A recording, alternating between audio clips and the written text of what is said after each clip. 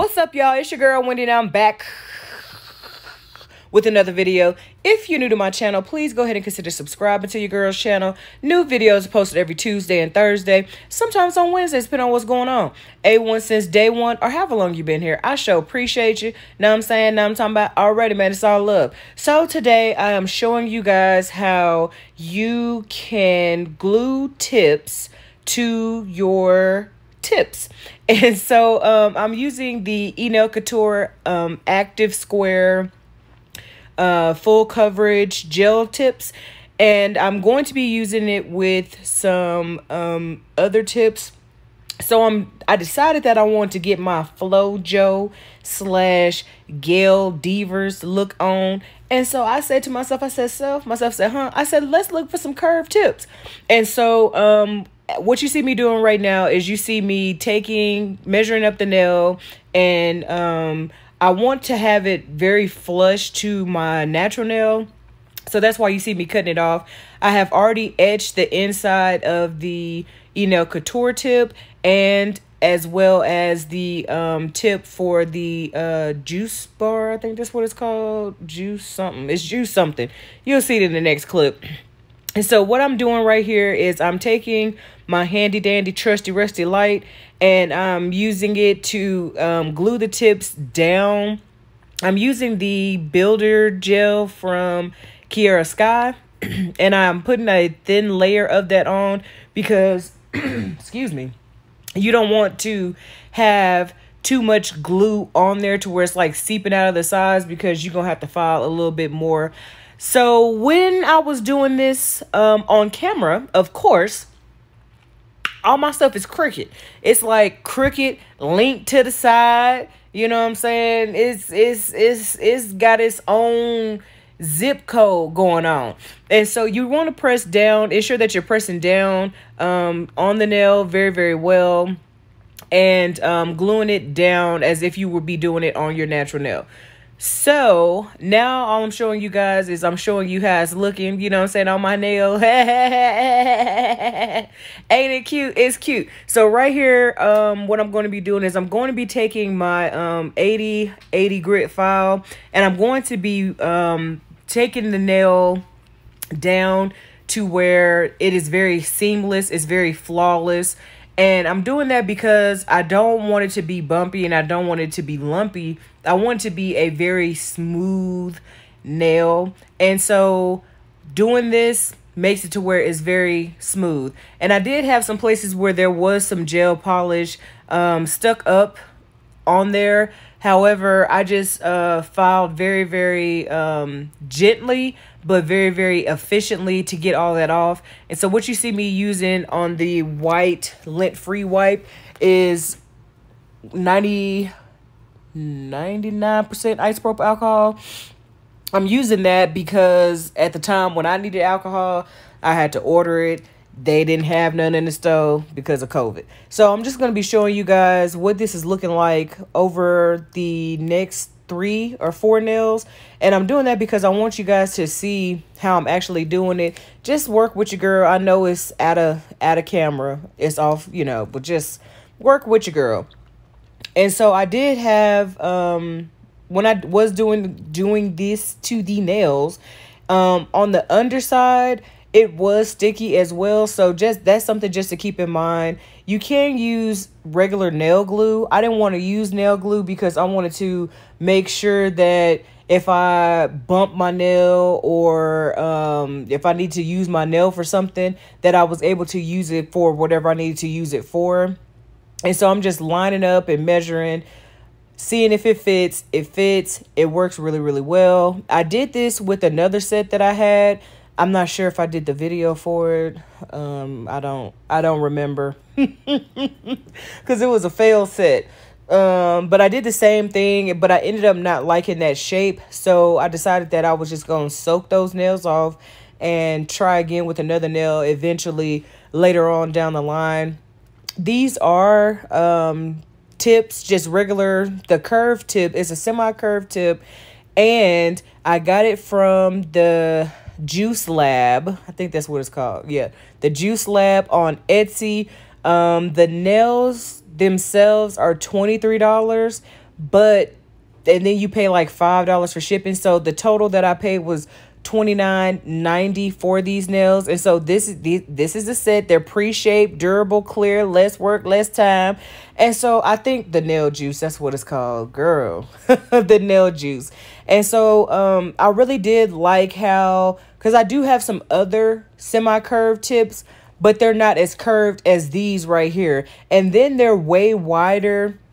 I don't want to work with a wide nail because I like my stuff to be slim. So I'm just using my E-Nail Couture Souffle, my clear souffle gel. I have already, like I said, I've already etched the nail on the inside. I apply primer to the inside of the nail. I already did my prep off camera. And so if you can't tell from my, what hand is this? My right hand. These bad boys here, they super curved. They are giving me super Flojo vibes. I really, really like these nails. And so I did do a deep dive down into the YouTube stratosphere for curved nails. And there were, surprisingly enough, there were not a lot of videos.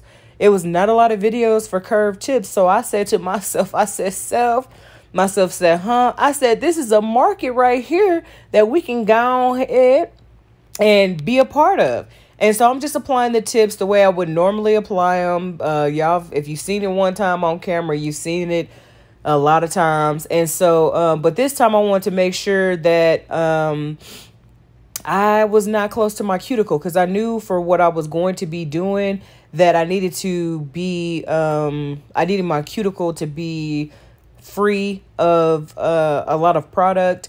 And you'll see why coming up in a few. So like I said, if you've seen the prep, I mean, well, you haven't seen, I don't think I've done the prep on camera too many times, but ooh, heat spike, baby, on this index finger right here, that heat spike was real. I said, oh my goodness, like what is really going on? Like why are we heat spiking at this place, at this space, and in this manner? All right, so I decided to cut that clip short because, like I said, if you've seen it once, you've seen it twice. So right here, all I'm doing is cutting the tips of the nails. They're a lot longer than what I would want them to be. So I think they're more so of a, like a XXL nail, something like that. So what I was attempting to do, I don't know if I did it well, but I was just attempting to cut the number off. And so on one hand, it's longer than the other. So I ended up going back in after I had already clipped them right here. I went back in after I had applied all the product and reclipped them.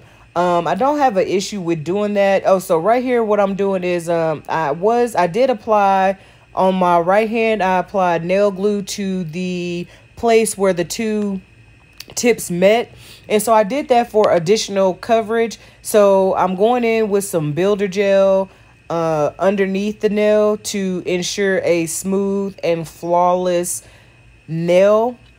And I do that to most of the nails that I do now. Well, if I do a encapsulated nail, I go in multiple times with it, but I want to do that here to give the nails some strength, because the nails are a little they're more flimsy than what I'm used to. And I think it's simply because it is just a regular nail tip. So right here, I'm using the Saviland builder gel, and I'm going to go in with the builder gel as well. And I'm going to, a thicker builder gel to add more strength to the nail. And I'm going to do that for all 5 nails. This stuff right here, oh sis, this stuff it's sticky, you know what I'm saying? And it's like, not only is it sticky, okay, but it's sticky and it's messy. I don't like that stuff. Like, it reminds me of the one time when I was a kid. Y'all ain't got nothing to do. Y'all came here to watch the video anyway. So it reminded me of that one time when I was a kid, and me and my cousin, we were on the side of my grandma's house because it had just rained in Texas. I got that accent came out quick. I don't even know where it came from. But we were on the side of my grandma's house in Texas, and we were making mud pies. I think that experience traumatized me, because I don't like, it was so gross. I don't see how kids go out and like play in the mud. Like, I understand playing in the rain, but playing in the mud, like, that's something else. So what I'm doing right here, that was a little story time, you know what I'm saying? That one was free. So I'm taking a significant amount of this builder gel. You see how the builder gel just go back to its original shape, and I'm going to be using the Beetles 971 and 972 to create a custom color. I know that I wanted to use hard gel to make different nail creations, and so that's what I'm going to be doing today, because I like the fact that it's a hard gel. So that means that if I decide that I want to use this on a press-on nail, that the nail for the person is going to be very, very sturdy. So I was looking for a like a not a sherbet color, but I was looking for like a specific type of orange, like a peach kind of color. So I was looking for more of a peachy type color, because I want to do some like quartz looking nails, but not quartz in the traditional sense. So I want to make like a marble on the nail. And so I initially I had seen, right now what I'm going to be doing is I'm going to be applying a clear layer of builder gel to the nail to create a slip layer. And so initially I was trying to apply the builder gel the way that I saw Lizette Cruz here on YouTube. She has a channel and she does strictly hard gels. I mean, I think she does some acrylic and some poly gel, but she's more so of a hard gel person. So when I saw how she was doing her gel, I tried to do the same thing, but it wasn't really working out the way that I wanted it to. So I said to myself, I said, we need to go ahead and do this the way that we want to do it, because she's a licensed cosmetologist. I ain't licensed. I ain't got no license. I mean, I am licensed, you know, for security, and, you know, I got some other licenses, but, you know, I got, you know, business, I'm licensed and stuff like that. But when it comes to nails, I ain't got no license. I'm just doing, you know, basically at this point it's guesswork. However, I know what I want my nails to look like. So you see, like this, and so that's how she applies it. Like, she applies it in a like a, I don't know, like she glides it on. So what I ended up doing was, when I ended up doing my right hand, I ended up not applying it that way. I just started putting this on as if it was a polish. So I just used it as a polish, and because the tips were already curved, I didn't necessarily need to build the nail up like that, because they're already curved. So I did try to, they're not super flat, but they're not also, it's not a super high apex as well. So I stopped trying to glide it on, and so that's why it was more so a little bit more lumpy than what I would like. And when I tried to flip my nail over to allow it to run, well, to pull in places, it wasn't doing it. So I said we need to apply this. We need to try to apply this a way that is going to be more efficient and more effective for us. So I've done my right hand and I've done my left hand, and so I have also gone in and done a little bit of filing, because there was some, like I said, there were some places that were lumpy and bumpy. And right there on my middle nail towards the end, it's still lumpy, but I was like, look, we've been doing this for way too long. So now I'm going to be going in and creating like creating lines. So I was trying to go and trying to be professional, and I was trying to be professional and just, you know, like take it in and blot a little bit here. It wasn't working. So I said, well, let's figure out a way that we can make this work for us. So what I was saying before is that I saw Tabitha Scott. She's got a bunch of different, she's got like a green quartz, a rose quartz, but I hadn't seen anybody with an orange quartz. And so that's what I want to do here. And I also saw another lady. Her name is Karen. She's linked in Natalie McGrutledge here on YouTube. She's linked to Natalie McGrutledge in the UK. And I saw her do a pink, well, she did a rose quartz as well. And so the method that she did, I actually like she didn't do it like this, but she did use a holographic foil paper and all kinds of other stuff. Like, I knew that I was going to be placing stones and stuff on my nails. So right now I'm going in with my Aurora nail paper, foil paper. And it looks like there's nothing going on, but it is, like, there is product going on to the nail. Yeah, so I'm going in with a thin coat. So now, as you can see, you see me taking the builder gel, the hard gel, whatever you want to call it, and I'm gliding it on like a regular polish. And I'm doing that because, like I said, when I got to my right hand, I learned what worked for me. And so this is what works for me. And as you can see, it is a smooth, flawless transaction. Like, it is, I don't know if I'll ever go back. I mean, I'm going to be trying different stuff because why not? So I apply the thin coat, and then I'm going to cure that into the lamp. Everything gets flash cured for the most part. And so I know that you guys are like, man, like, those lines are big. They're big with reason, because I want them to be able to be seen.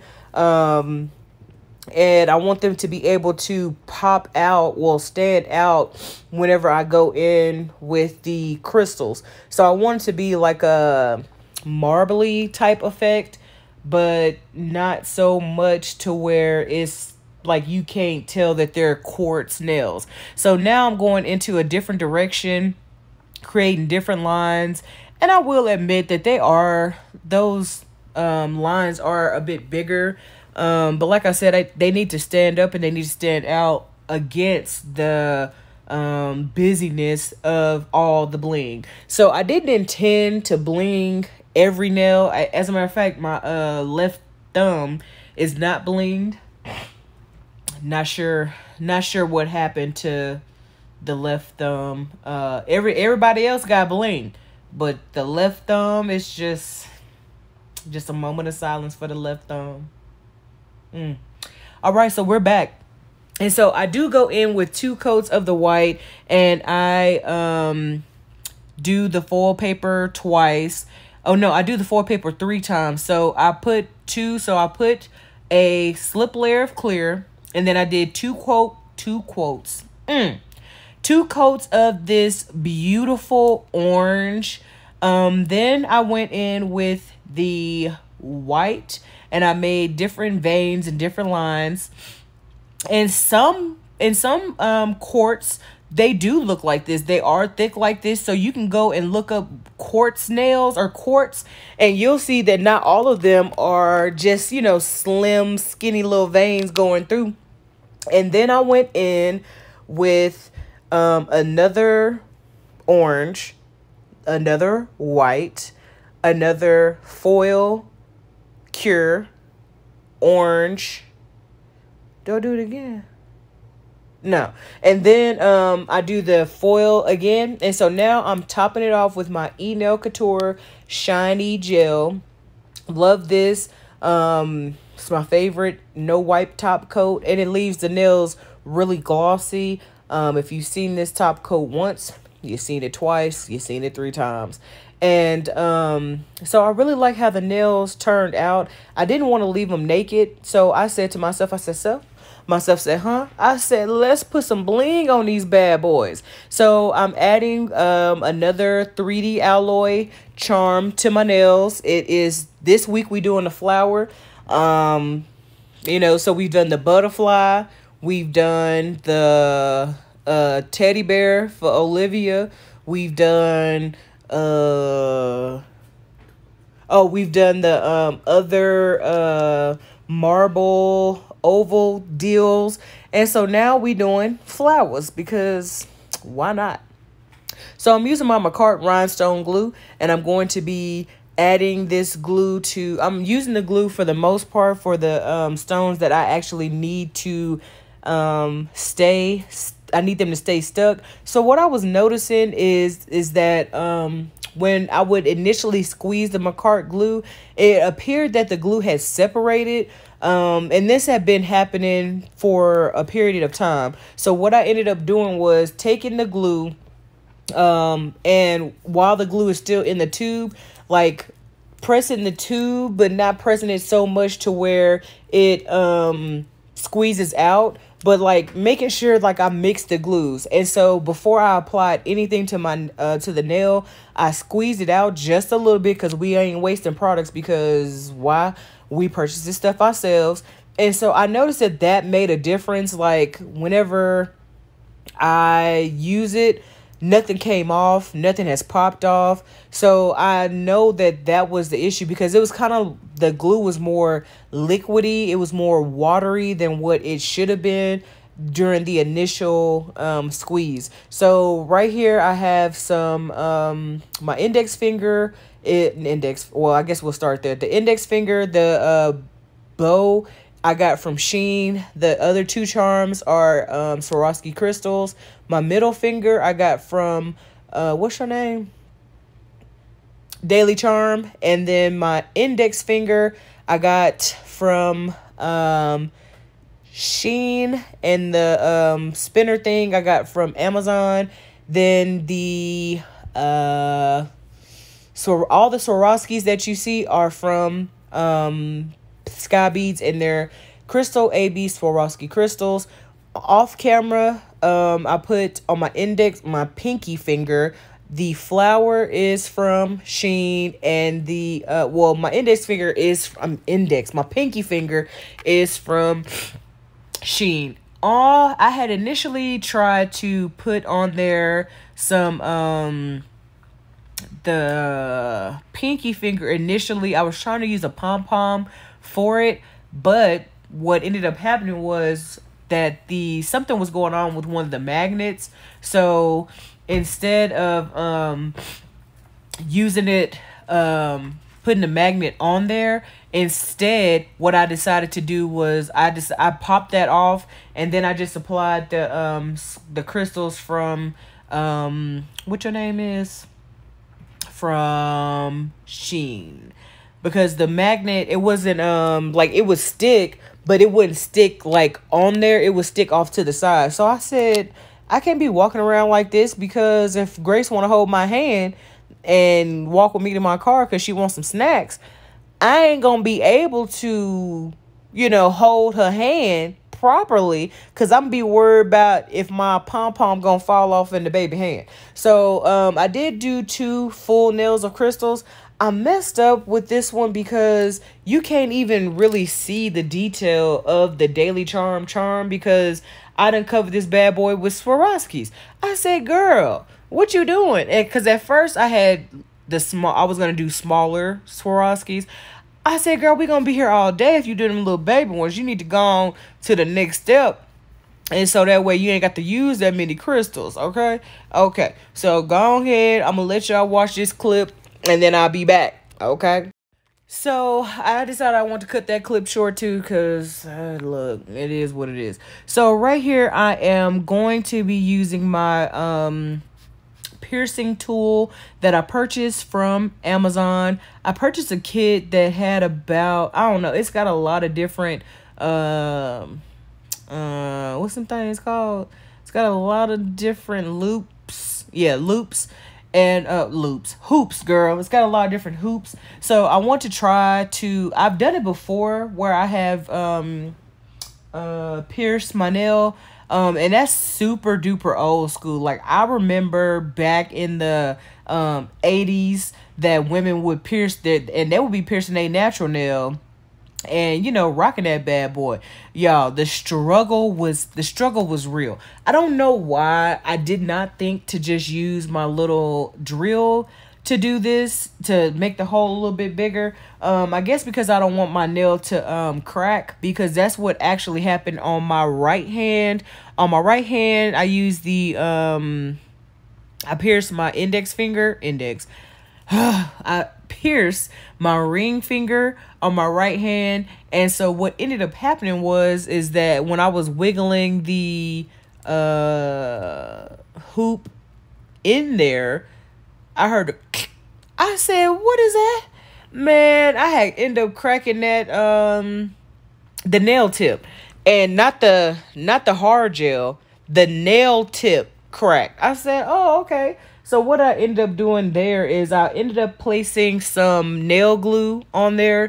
Did I just do nail glue? No, I ended up putting some a little thin coat of builder gel, and then I went in with some, like, to the place where it cracked, I placed some of that brush on nail glue that I have. I placed that on there to ensure that because I'm not necessarily worried about the nail underneath.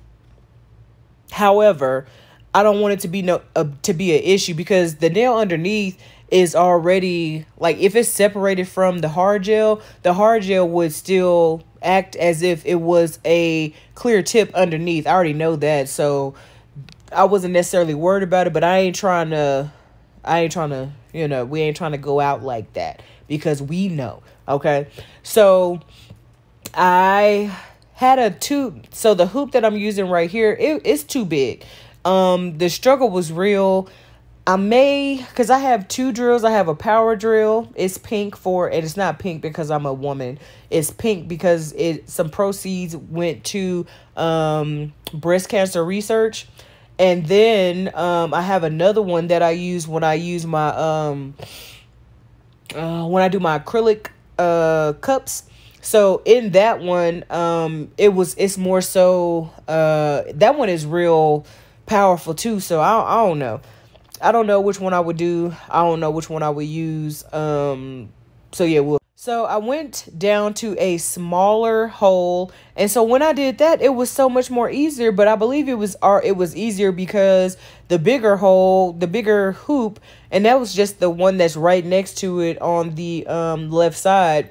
It had, you know, created a bigger hole for it anyway, you know. So moving on, if you're going to do this, you don't want to open it up too much, because you could end up spreading out the space so much to the point to where it doesn't look like a circle anymore. Like, you don't want it to look like an oval or anything like that. Like, you want it to look like a circle. And if you're going to be piercing it doing it with this little hand drill like I'm using, you want to make either with the hand drill or the electrical one, you want to make sure that you're going slow. But this one right here, this stuff right here, it's and for the few minute watch, it's hey, it's very sharp. Okay, and so I was concerned about poking myself. And you see this little that little ball down there, I was going to use that onto the nail, but then I was like, nah, let's not use this. Let's save this for something else, because y'all know I like stuff dangling. I like dangles, I like danglies. That's what I like. Those are my things. I don't know why. I just like stuff that dangles. Okay. And so I was struggling on this one too. And then when I went to my right hand, the struggle was even more real, to the point to where my daughter was like, "Mommy, are you almost done?" I said, "Girl, yeah, almost." And so I hope that you enjoyed this new video, because this is Journey with Wendy. So I did try something new on my nails, and I really like it. It's so much better than polygel. Could you use the lazy method with this? You could. I've done the lazy method, the lazy girl method before with builder gel. It worked really, really well. But I mean, you know, to each his own. So this has been Journey with Wendy. I'm me, she, her, and Wendy. New videos are posted every Tuesday and Thursday, sometimes on Wednesdays, depending on what's going on. And if you have any questions, comments, or concerns, you can leave them down below, or hit your girl up at Journey with Wendy with an I, not a Y, at gmail.com. And I do like when I hear people trying to say, when my new videos are posted. I really like that. I had somebody tell me that the other day when I post my videos. So I sure appreciate y'all, you know, rocking with your girl. I appreciate y'all being on this journey with me as I journey with Christ, because I never know what I'm gonna get either. So with that, you know what that means? That your girl is what? That your girl is a